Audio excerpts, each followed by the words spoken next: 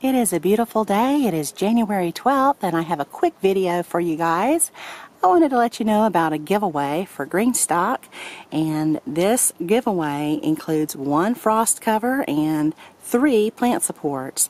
I'll show you my Greenstalk frost covers here in just a bit. So let me show you what the giveaway includes, and that's 3 of these plant supports here, which come in their own storage bag, so you can put them up when you're not using them. The plant supports are great when used with a frost cover, and then of course all through the summer with your cucumbers, peppers, tomatoes, things like that. They're great. And then the frost cover comes in a storage box like this, if you can get it back in there. They're kind of bulky, but beautiful, nice, sturdy storage box for the frost cover. And it includes free shipping. So you can enter the giveaway down below the video. I'll have a link for you, and you can enter today starting January 12th and it will go through January 17th on Monday. The winner will be chosen. So great little giveaway there.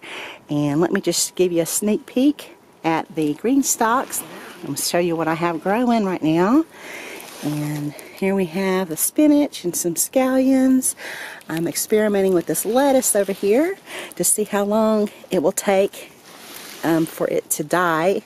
It's the French crisp type, so I've been keeping it covered. And so far it's hanging in there. So I'm real happy about that, because you guys know I normally grow scallions and spinach without protection through the winter. However, I noticed that this frost cloth is keeping them growing just a little bit longer. It's extending the season for them, because I think it keeps it about 8 degrees warmer. And we've been getting temperatures pretty low now, into the low 20s at night, maybe even kissed the high teens there one night. I'm not sure. But so the spinach does like to have a little bit of a warmer temperature, so it continues its growth.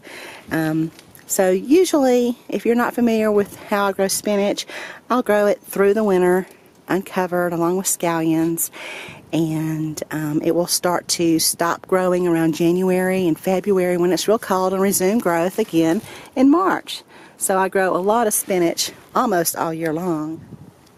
Now over here is some more spinach, of course. I love my spinach, and scallions. And then over here is just a little bit of arugula, which normally I will also lose that to the cold temperatures. So the frost cover has been working real nice, and I really like it. You can just kind of move it around. If you need to harvest, if you have your plant support on here, you can just kind of move it around, and so your opening makes it easy to harvest. Alright, so there you go. If you have any questions, please let me know in the comment section down below. I'll be more than happy to help you. Thank you so much for watching. Y'all have a beautiful day.